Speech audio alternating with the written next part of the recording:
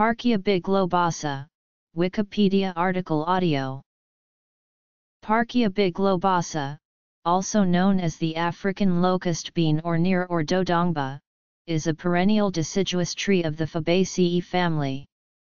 It is found in a wide range of environments in Africa and is primarily grown for its pods that contain both a sweet pulp and valuable seeds. Where the tree is grown, the crushing and fermenting of these seeds constitutes an important economic activity. Various parts of the locust bean tree are used for medicinal purposes. As a standing tree, locust bean may have a positive effect on the yield of other nearby crops. Description: History, Geography, and Ethnography. Growing conditions. Seed germination. Agronomy study. Biophysical limitations. Practical uses. Food. Animal feed. Economic activity. Medical. Parkia biglobosa is a dicotyledonous angiosperm belonging the family Fabaceae mimosoideae. It is categorized under spermatophytes, vascular plants. It is a deciduous perennial that grows to between 7 and 20 meters high, in some cases up to 30 meters. The tree is a fire-resistant heliophyte characterized by a thick dark gray-brown bark. The pods of the tree, commonly referred to as locust beans, are pink in the beginning and turn dark brown when fully mature. They are 30 to 40 centimeters long on average, with some reaching lengths of about 45 centimeters.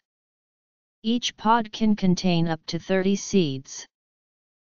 In West Africa, the bark, roots, leaves, flowers, fruits and seeds are commonly used in traditional medicine to treat a wide diversity of complaints, both internally and externally, sometimes in combination with other medicinal plants. The bark is most important for medicinal uses, followed by the leaves. Medicinal applications include the treatment of parasitic infections, circulatory system disorders, such as arterial hypertension, and disorders of the respiratory system, digestive system, and skin.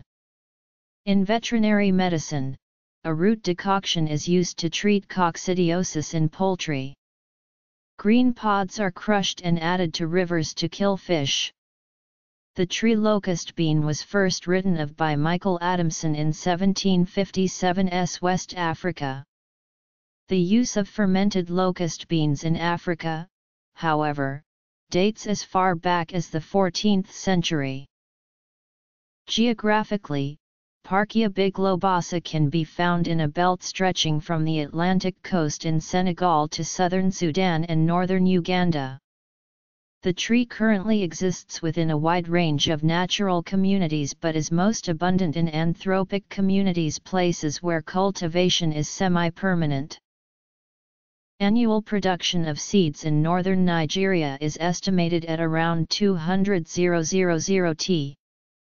While the products of the tree are not common in international trade, they form an important part of local and regional trade in West Africa.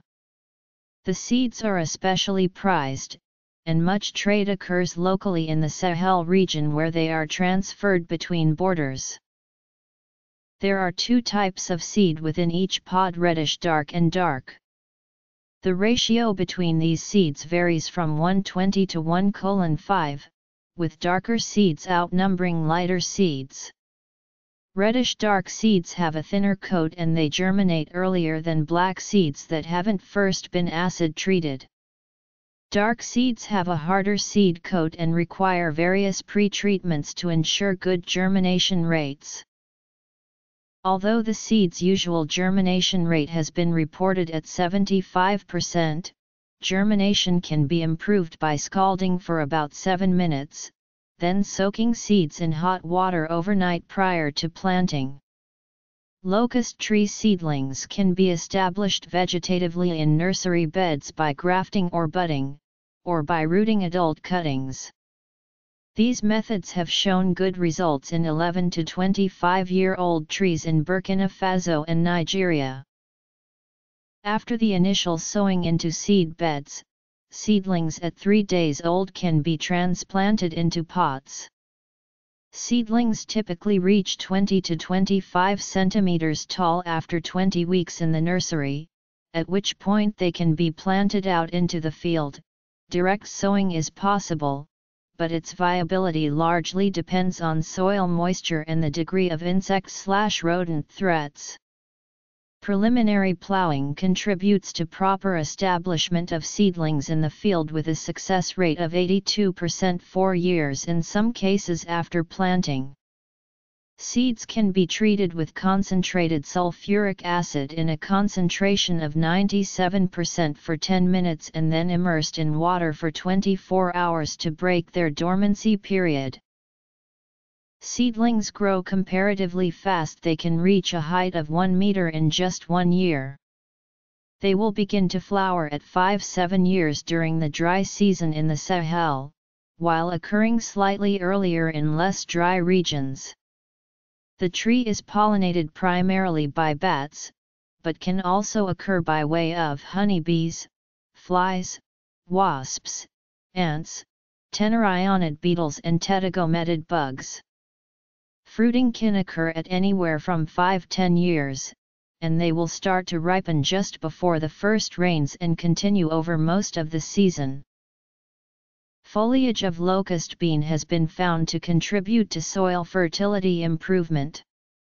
In one experiment, the isolated relative effect of locust bean in the third year of the experiment was 86%, compared to 138% for neem, a related tree. The relative index of soil productivity during this time clearly appreciated for locust bean, as well as the accumulation of P and organic C compared with neem. Shade tolerance of other crops planted the near locust bean tree may present additional problems. In a 2-year experiment on shading, Parkia biglobosa was found to have suppressive effects on vegetative growth and yield of pearl millet in both years.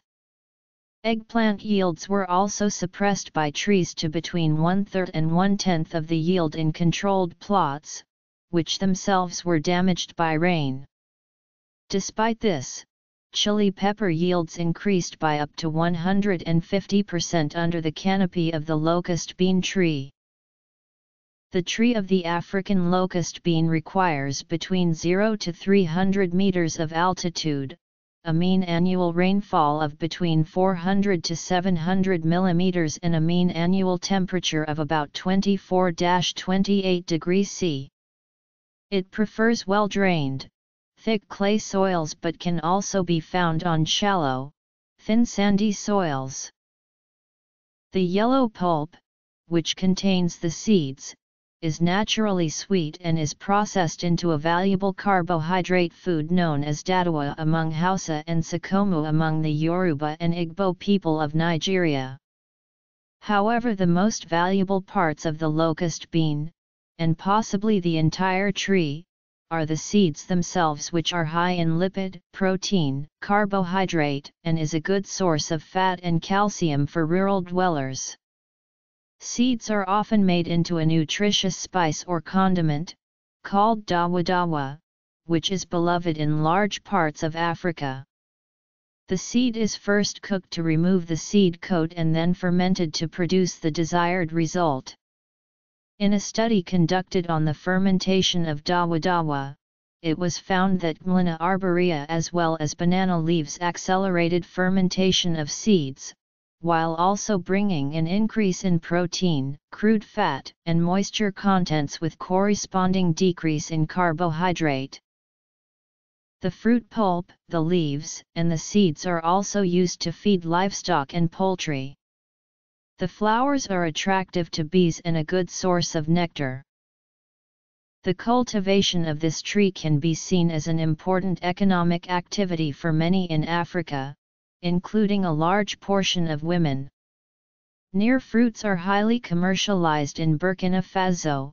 Over 50% of respondents in a nationwide survey said they participated in its trade. In general, women are wholly responsible for the sale of fermented seeds, even though both men and women are equally responsible for the sale of dry seeds. Indigenous healers in Africa use different parts of the locust bean tree for health benefits. In a survey conducted on healers in Togo, Parkia biglobosa was one of the highest cited plants used for treating hypertension. The tree was also one of 2 plants listed as having real wound healing properties in southwestern Nigeria, influencing the proliferation of dermal fibroblasts significantly. In a similar survey conducted in Guinea relating to their use of anti-malarial plants, Parkia biglobosa was cited among those most often successfully used. In an analysis on the antibacterial properties of the plant, another study found that these properties compare favorably with those of streptomycin, making it a potential source of compounds used in the management of bacterial infections.